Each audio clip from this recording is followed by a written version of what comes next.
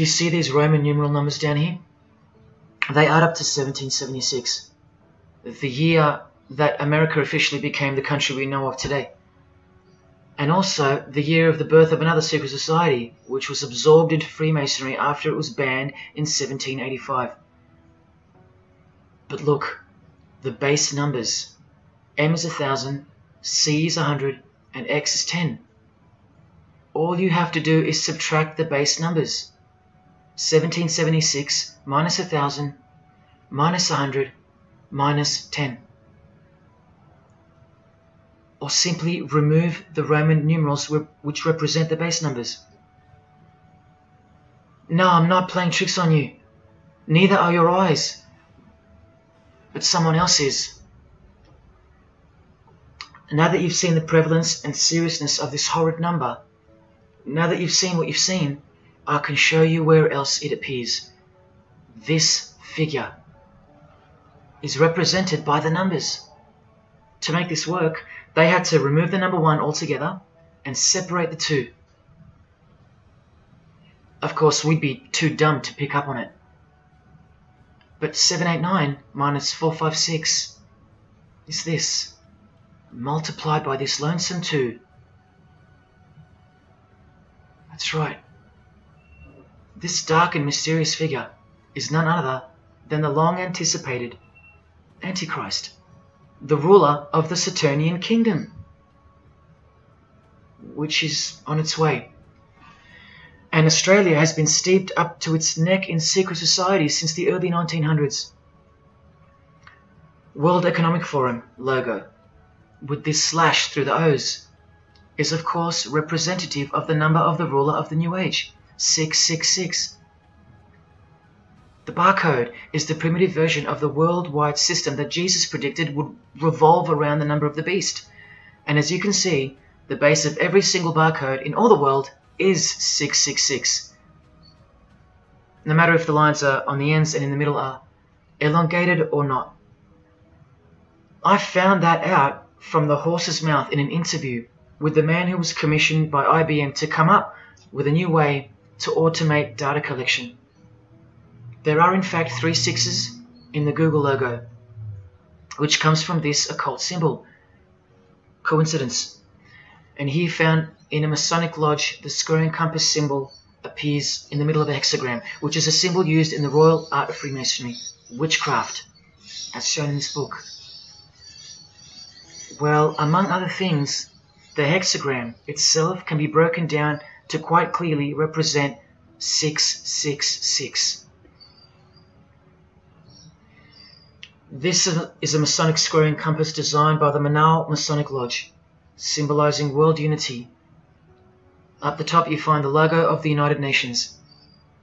Well, there are 33 segments in the UN logo, symbolizing the 33 degrees of Freemasonry. See this crop circle here, with the Masonic eye on top of the pyramid? I know nothing about crop circles and the phenomenon of them, but I know how many rays are coming off the eye. 33. 33 degrees of Freemasonry. Don't forget that the highest authority of Freemasonry already admitted to be the designers of the pyramidal seal in a 1962 edition of their magazine, The New Age. I've shown you how the inverted pentagram makes for the spelling of the word Mason in the same seal. Well, that same pentagram with the elongated top horns appears here in a European Union logo. An inverted satanic pentagram right in front of our eyes. Here's the European Union building architecturally mimicking the Tower of Babel. That was the very same tower that the God of the Bible destroyed thousands of years ago, according to the Bible, when Nimrod, one of the admitted founders of the original craft of Freemasonry, tried to unite the world under one world government. So this logo and this building design is a clear statement to the God who intervened the first attempt at a world government. This is England's Secret Service logo for MI5 with the word intelligence being symbolized by the eye of Lucifer, who was viewed as the most intelligent entity in existence by the secret societies. And this is the symbol for the Information Awareness Office. You know exactly who's in control, and now you know exactly what they want, and they will get it. In a 1962 article written by former US President and Freemason's wife, Edith Roosevelt, in the New Hampshire News, and speaking of the spiritual counterpart building for the United Nations, called the Temple of Understanding, she writes that the symbolism planned for the building dates back to the black magic practiced by the high priests of ancient Egypt, and that the building will contain a giant eye. You don't have to wonder why now, because you know why. This clothing designer is fully aware that the one-eye symbol is synonymous with Satan and a hatred of Jesus. Does this movie poster make any more sense to you now? Well, are you ready for the second biggest shock of all? Whatever you think of what you're about to see, please come see me on the other side of this so I can show you something. This clip only goes for a few minutes. And keep in mind, the only reason I'm showing you this to you is because the writer and director of the preview of this movie-style documentary was murdered, along with his wife and his little daughter and his dog, all before the production could begin. The murder was made to look like a murder-suicide, the news of which never made national broadcasts, just the local news. Case closed, nothing to see here. You have to ask yourself why, after so many movies with a dystopian, World War, totalitarian type theme, why was this movie so dangerous and strictly unacceptable for public viewing that a whole family would be murdered? Well, this movie was going to tell us about America's secret destiny, and one other thing which you'll see on the other side of this clip, an amazing thing. As titled by Manly P. Hall over 100 years ago, what's the secret destiny of America? Well, it's this.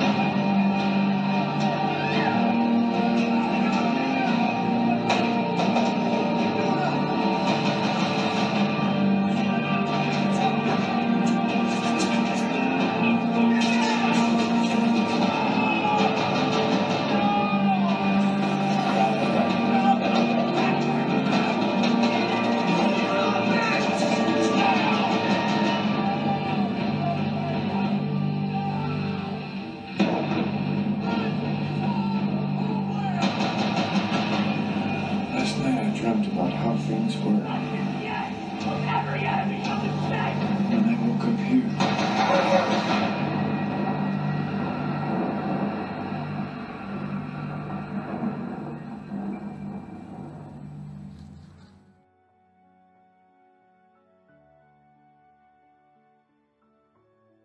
What was David's hidden message inside the gray state? And could it be the reason for his death? Perhaps the scariest part of Gray State's conceptual trailer is this character here, who appears to be operating a guillotine. David Crowley was very intentional in this frame of the movie. He added something that I believe he wanted the people to know about. Who is the identity of this executioner? If you look closely, you will see that this terrifying character is wearing something around his waist. It appears to look like an apron.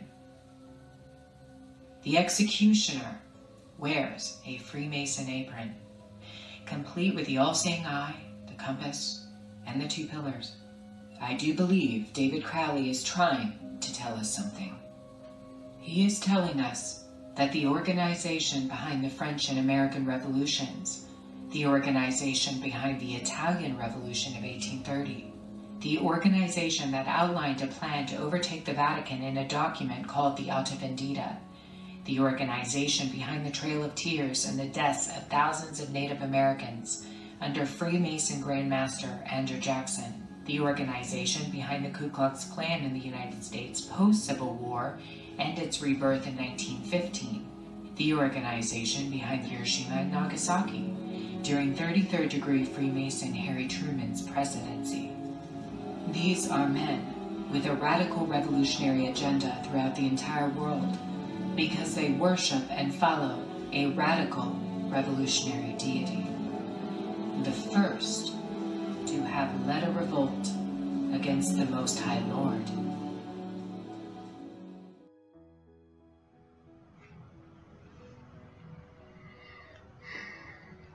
When I was in high school, coming from a completely non-Christian and non-religious family or background, I distinctly remember the first time that I decided that the Bible, or the New Testament, to be more precise, was definitely not true. Made up, fairy tale, whatever. It was one verse, one scripture that to me at the time proved unequivocally that it wasn't written for our time. A prophecy that was impossible to be fulfilled. Here's the verse. And I saw thrones, and they sat upon them, and authority to administer justice was given them. And I saw the souls of those who had been beheaded, because of the testimony they bore of Jesus, and because of the word of God. No way could guillotines be introduced as a form of execution in the 21st century, right? No way.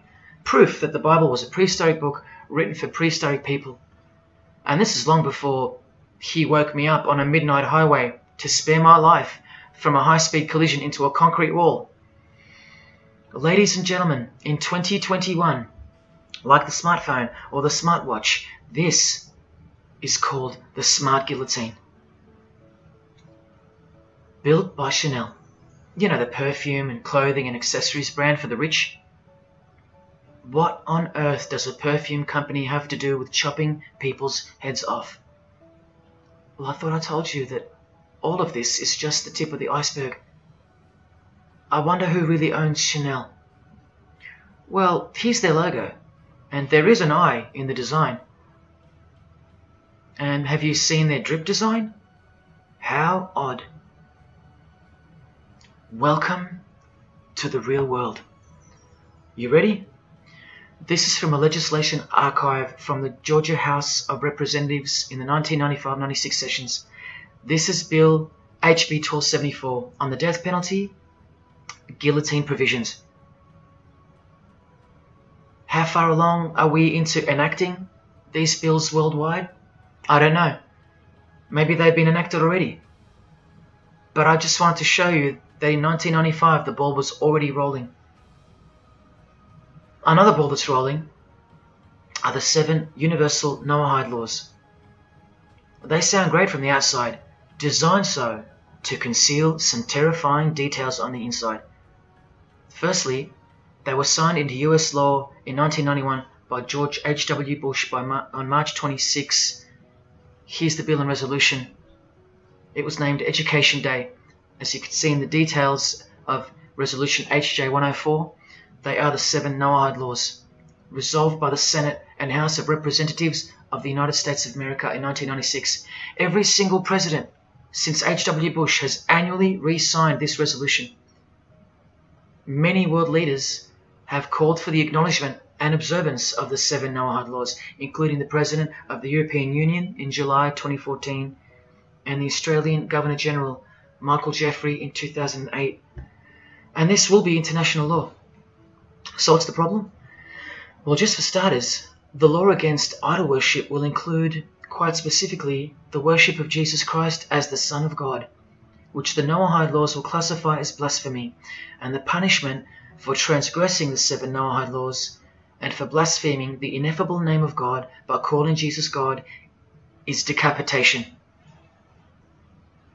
I'll let you take that in for a second.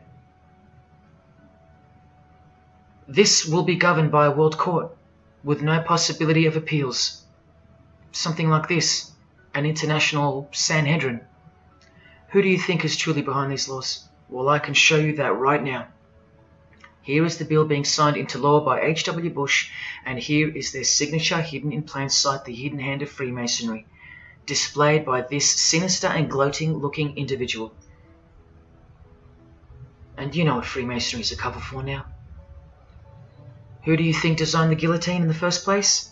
This guy, Joseph Guillotine, a Freemason. Still don't believe in the prophecies of Jesus Christ? You're still in denial?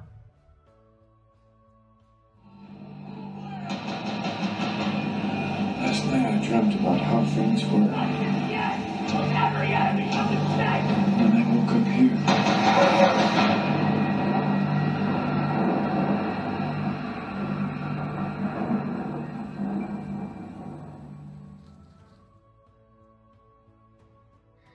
Well, that's why the director was murdered. And his wife, daughter, and dog. I think of them often, and sometimes when I need spiritual sobering up, I think of that fateful and evil night where that beautiful Christian family were brutally eliminated. If you think he wasn't onto something, well, he paid the greatest price to share this with you. Prophecy will be fulfilled. Listen to the words that come right after the execution by guillotine scripture in the Gospels. And I saw those who were such that they did not worship the beast, nor his image, and did not receive his mark of identification upon their forehead and hand. Remember this mark in the video? I'm not saying that the director knew what the mark would be, but based on the symbology, he knew who would be behind it. Look at the triangular symbol of the Freemasons. The Masonic triangle around the eye, and the Brotherhood of Saturn. Now look at the front cover of the book written by New Age author Maurice Nicoll. The mark. Same symbol. Identical to the symbol used by J.K. Rowling, who said its design was inspired by the Freemasons. Who has this tattoo, which represents the Baphomet. Well, Solve Coagula is the process in which they will bring this New World system to life. It's identical to the Masonic motto of order out of chaos. Solve means dissolve or destroy, and coagula means to bring the elements back together into a new and higher form, a new and higher system. Jesus described it as the beast system, and one way or another, we will be marked as a form of identification in order to participate. But first, chaos must ensue. A deep Masonic truth, which is mostly true anyway, is that destruction precedes construction. It's like having to destroy a tree in order to create a table. The same principle applies to creating the New Age. That's why I know that the process which involves the creation of a new system must involve the destruction of this one. Now, this is the last referenced work I'm going to use to show you who will be the head of that system, that one world government. A book by David Spangler, considered as one of the founding fathers of the modern New Age. He also has an intimate relationship with the United Nations, as shown in a 1975 document which was uploaded to the UN archives in 2006. Please pause to confirm that, where you can find his name listed under the Board of Directors for the Planetary Citizens Group. In his book, Reflections on the Christ, David Spangler, remember, one of the founding fathers of the New Age and a member of the board of directors in a United Nations sanctioned program, repeatedly upholds and honors the entity known as Lucifer. He tells us all about what is required to step into the New Age. Well, mainly, what's required is a new understanding of the angel Lucifer. He writes that when this great project of evolution began, man went forth as consciousness to learn his divinity, and Lucifer went with him. It is important to see that Lucifer, described as an angel, a being, a great and mighty planetary consciousness. He says that, just like in Halloween and trick or treat, if the person offers a treat to Lucifer who knocks on his door, and the person says to Lucifer, "Come in, and I will give to you the treat of my love and understanding, and I will uplift you in the light and presence of the Christ," Christ meaning my outflow, then Lucifer becomes that being who carries the ultimate treat, the light of wisdom. Lucifer represents experience. Lucifer is literally the angel of experience. The Luciferic element becomes the true revealer of light, the angel of light. The light that reveals to us the path to the Christ comes from Lucifer. The Christ that he refers to obviously is the Antichrist spirit, who will eventually manifest on earth as one man. But for some odd reason on page 60 he feels compelled to clarify that he was only joking once when he said maybe to enter the New Age we all need to take a Luciferic initiation. Well, that's definitely no joke. That's right, Lucifer is the savior of the secret societies. The solar system was the manifestation of the consciousness of a very great being known as the Solar Logos. And if we go back to the secret society of the Brotherhood of Saturn, we read that mankind will be able to take a measure of egocentric power from the Solar Logos. In this way, Lucifer is the savior of humankind.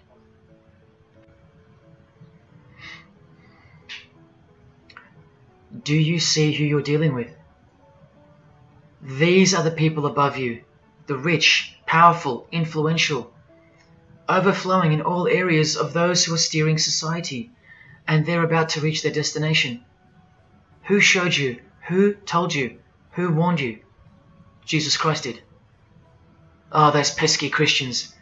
In the animation Flushed Away, the villain Toad conspires to genocide all the rats in the sewer world and replace them with a superior species, a new species. No one is aware except for this one rat who's briefly seen in the beginning.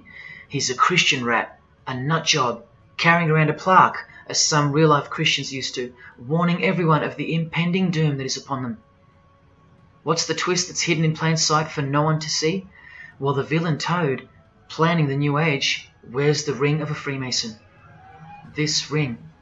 And he wears it exactly on the finger that a Master Mason should. It is worn on the third finger of the right hand. There is one who predicted it all, and they know that. That's why he's been so thoroughly discredited, or so it seems.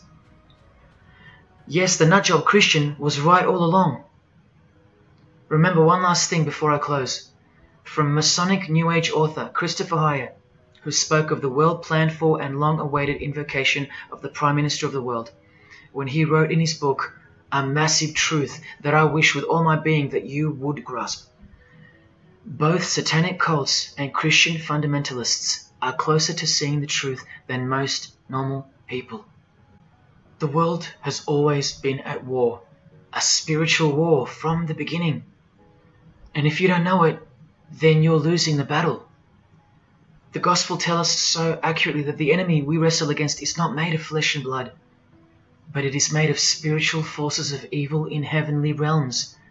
That's where the real war is being waged, in the spirit. And now that we know what secret societies are and what they've tapped into, we can rest assured that that statement from the Gospels is true. That's why the common denominator between all of the secret societies is the anti-Christian sentiment. You need to ask yourself why. Why the negative obsession with Christianity? It's not as if Christians run the game. Freemasons have banned Bibles from schools. They teach evolution as a fact. Pornography is thriving. There are no Christian protesters left. Homosexuality is rampant and protected, and Christianity is buckled. Which church preaches against Freemasonry? Which church is telling you about Satan and his hidden church, which has permeated every vein of society? So why do they hate Jesus if they're at the top of their game? Because Jesus Christ is real. That's why. And he left us prophecy that they can't escape. See, the more they win, the more they fall into the hands of the prophecies of Jesus and his Gospels. What a blessing for you, those who would grasp this as truth. What good news for you, and what a terrifying conundrum for them. If you've come this far and you still don't care, or still unwilling to trust, then you deserve what's coming as a law of nature. Because you've been warned of all of it. The one world government clearly on its way. Cashless society, inevitable. The mark that each person will receive, without which you won't be able to buy or sell or participate in this world. And the manifestation of the name, the number of the name of the one who will implement this system. 666. All of it is coming to pass. Inescapable we are from him. Everything and everyone will fall back into his hands, where he will finally separate the goats from the sheep.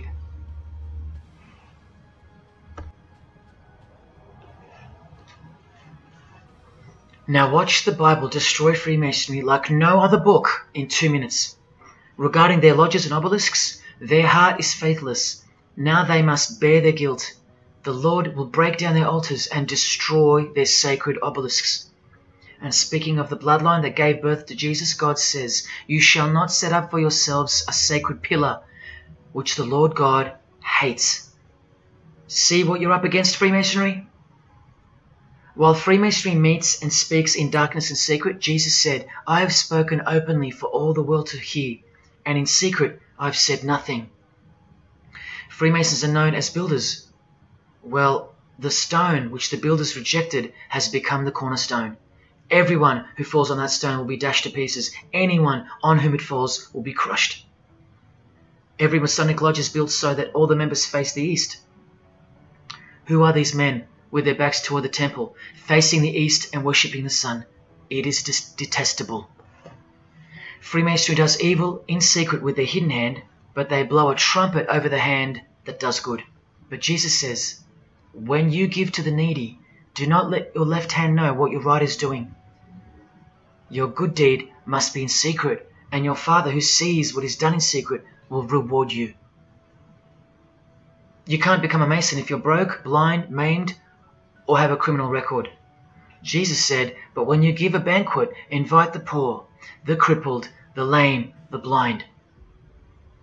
Freemasonry takes pride in its secret rituals and is hungry to rule the world. The Gospels say that their destiny is destruction.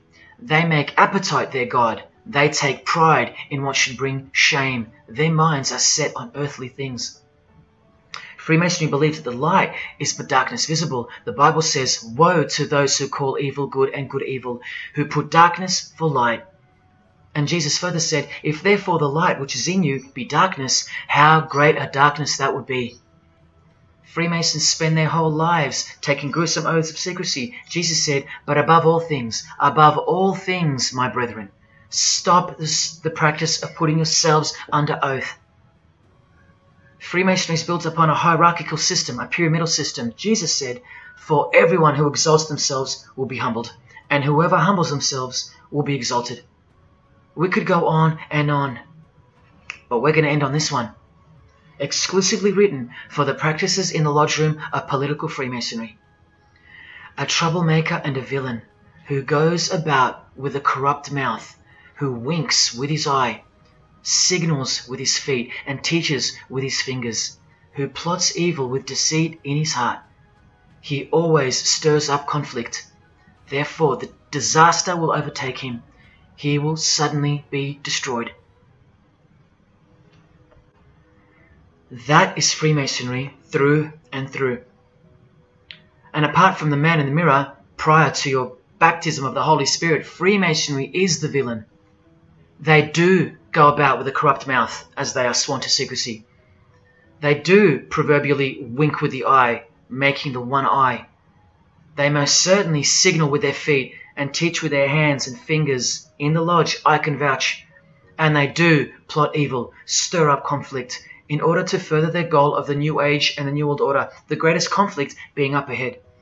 But thank God Almighty above, the verse also tells us that disaster will overtake them, and they will be destroyed. One frightful and glorious day. You can count on that. Because the only thing you can count on in this world, more than death, more than taxes, is the Son of God.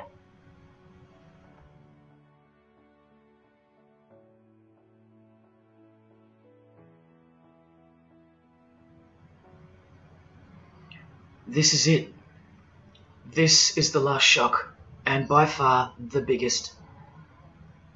If you ever needed intellectual proof that Jesus Christ is real and living right now, this is it. If Jesus and the Gospels weren't true, then Luciferians wouldn't be running the world.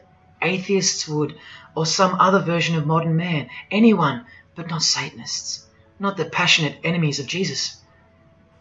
If Jesus wasn't real, then so-called Satanists would be scattered here and there over the world in little local covens by silly teenagers rebelling against society and living in their own la-la land with their own little make-believe devils, being make-believe rebels. But no, people who believe that Lucifer is God run the world from top to bottom. They are dedicated to the core. They're highly sophisticated. They make the movies, they star in the movies. They write the songs, they sing and dance. They are worshipped as idols. They set trends, they live large, and they practice witchcraft, complete with sex magic and blood sacrifices. Why? Why do they do that? Why would they bother? Because witchcraft is real and has been since before civilization began, hidden from the vile multitude who have been stupefied by propaganda to the point that they don't believe in anything anymore. And who waged a war on witchcraft on your behalf?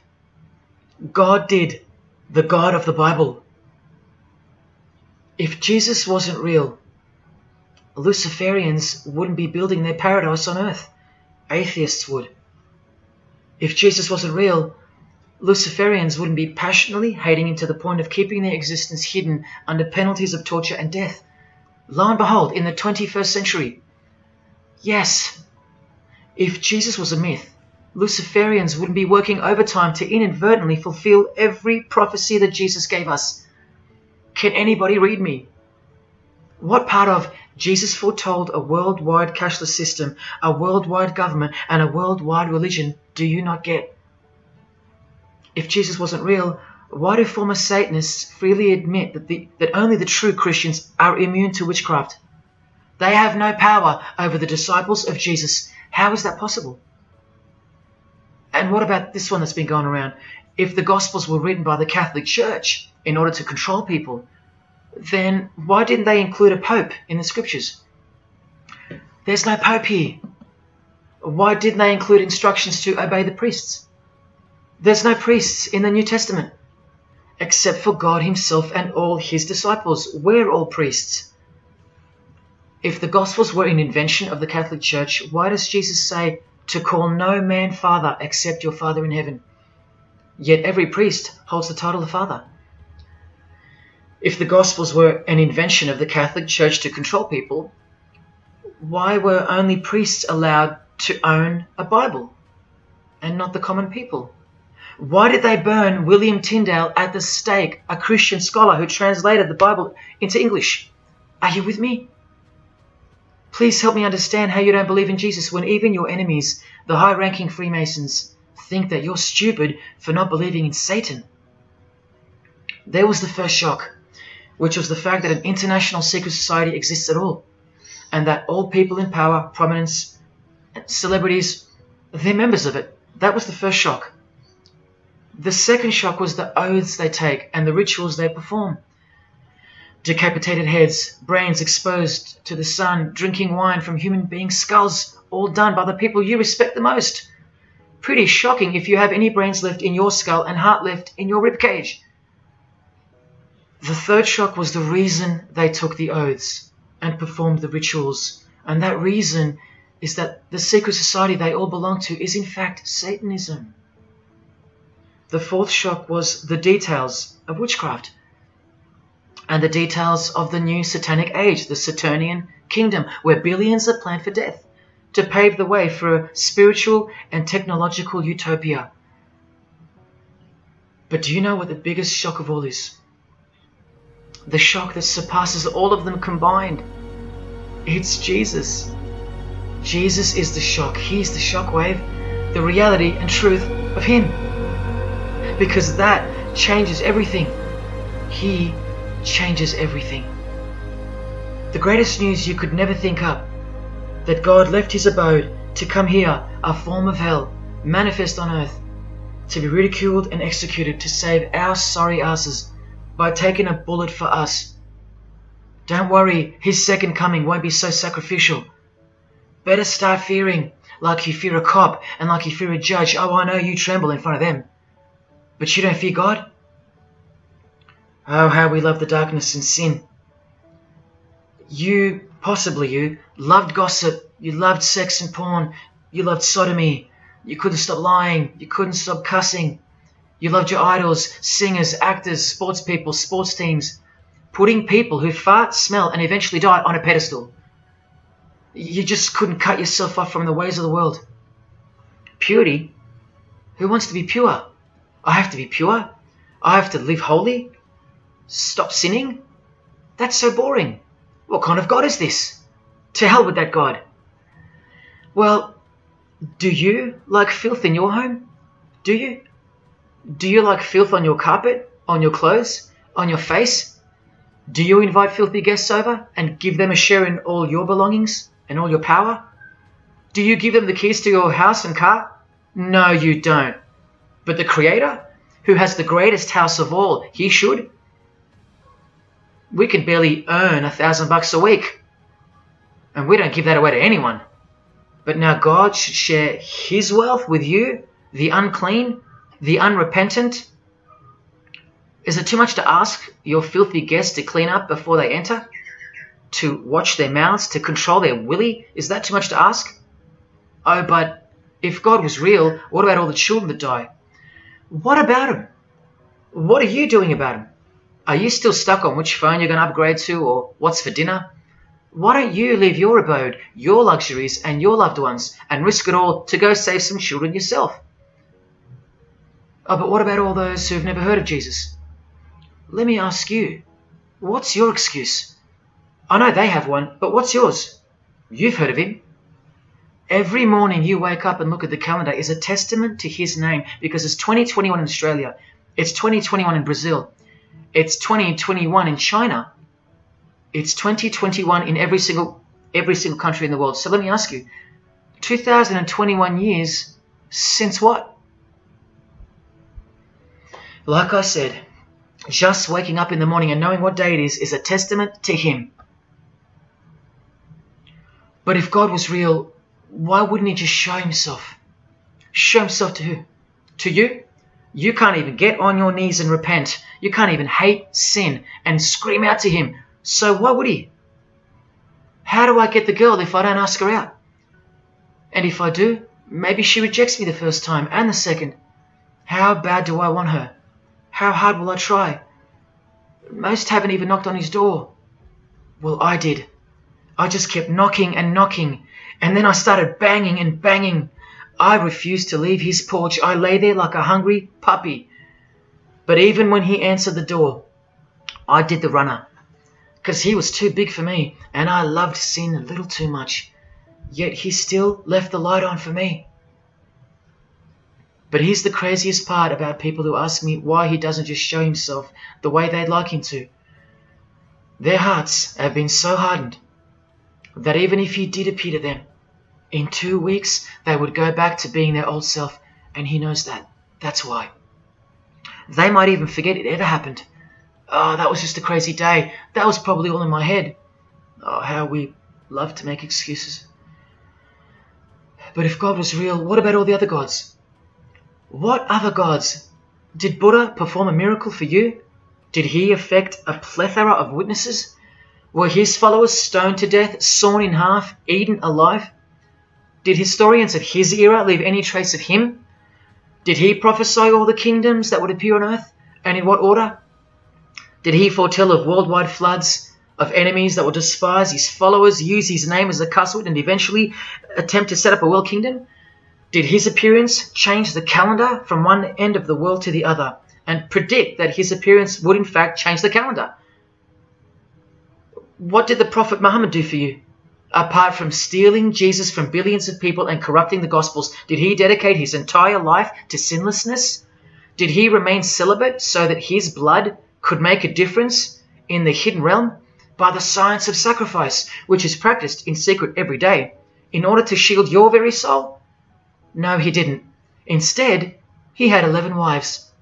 One of them was 9 years old, and he lived like a king, while the real king lived like a slave, and died like one too, and washed the feet of his disciples, while demons trembled at his name and presence, and still do. And let's not even bother with the other pagan gods, Osiris, Odin, Vishnu, all inventions of fertility cults that worship the sun, sex, genitals, death, destruction, agricultural religions. Did anyone else apart from Jesus Christ ever say the words, "I am the truth"?